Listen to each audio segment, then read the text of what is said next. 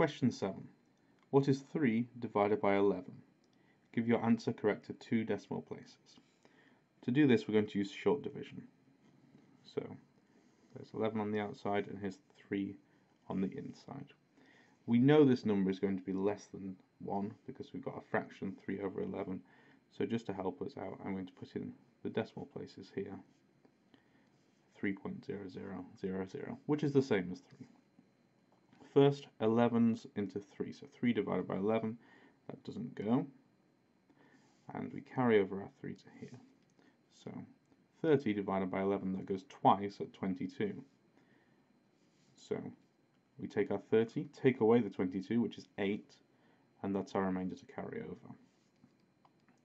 80 divided by 11 is 77 with a remainder. So 77 is 7 lots of 11, and remainder 3.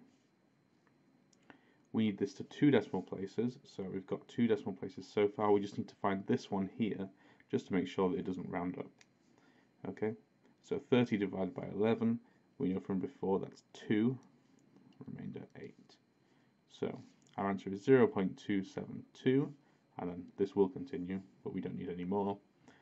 0.272, which to 2 decimal places is just 0.27.